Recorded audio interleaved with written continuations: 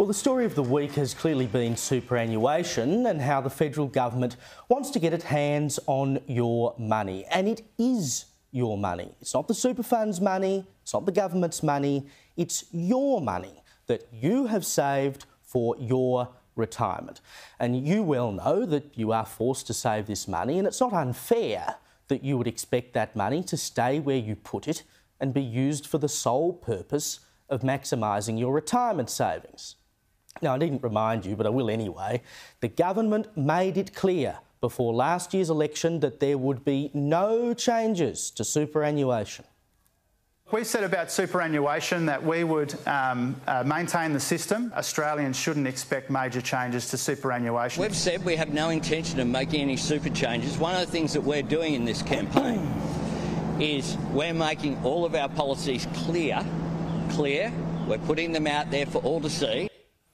Now, there are a number of things on the table here. One, of course, is reducing tax concessions for superannuation. At the moment, if you earn less than $250,000 a year, you can add an extra $25,000 to your super fund each year at a tax rate of 15%, which is clearly well below the marginal tax rate you'd pay if you took that cash in hand on your pay packet. Now, according to Assistant Treasurer Stephen Jones, trying to maximise your retirement savings so you don't have to rely on the aged pension is a bad thing. This is what he had to say about people making extra super contributions with tax concessions. We have got to have a debate about how much we are willing to continue to subsidise these mega-sized, oversized superannuation balances that clearly aren't about retirement income. Now, what does he mean they're not about retirement income? Sure, you do get a tax break, but that's the whole point. The tax break is there to encourage people to put more money into their super funds so the government has to spend less on the pension. It's hardly rocket science. And we're talking about $25,000 a year. And these days, that's the price of a decent used car. It's hardly cattle stations. And Mr Jones' comment about quote-unquote mega-sized super balances brings us to his other point.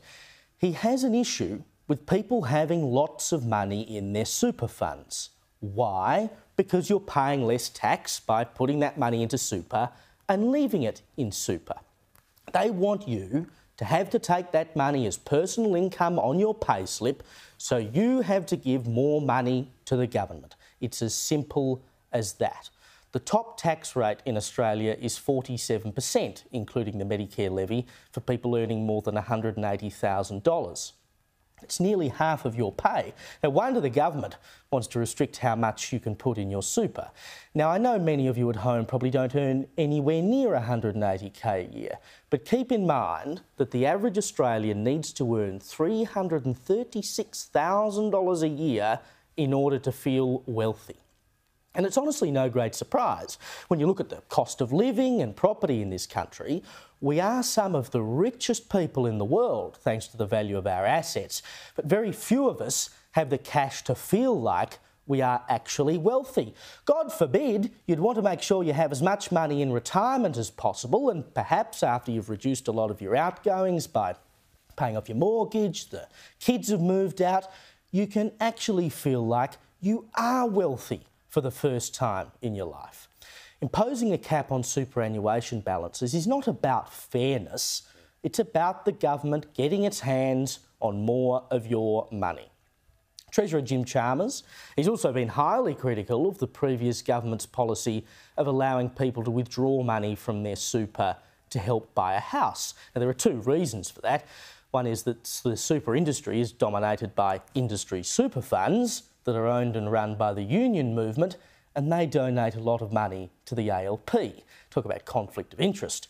And the other, of course, is that it's money you saved at a tax rate of 15% instead of whatever your income tax rate is. Again, it's about the government getting its hands on more of your money. And in any case, surely buying a house with your super money makes complete sense. The point of super is to provide security for retirement. Property is an asset that, as we know, rarely decreases in value. So if you use your super to buy a home, you can either end up with a big nest egg if you decide to downsize when you retire, or you have the security of having paid off your own home. Now, this has all been sparked because Treasurer Jim Chalmers this week launched the government's plan to legislate a quote-unquote objective for superannuation. Look, I don't know about you, but the objective of superannuation is pretty clear to me. Save for retirement, invest those savings to grow your retirement fund and take the pressure off the pension system. Seems to be pretty straightforward stuff. It's patently obvious to you and me. Not so the federal government. Well, that's not quite true. It is also patently obvious to Mr Chalmers, but that's not what a legislated objective for superannuation is about. It is, again, surprise, surprise, about the government getting its hands on more of your money. And not just about getting money, but dictating how the superannuation fund that you have chosen to maximise your profits can invest your money.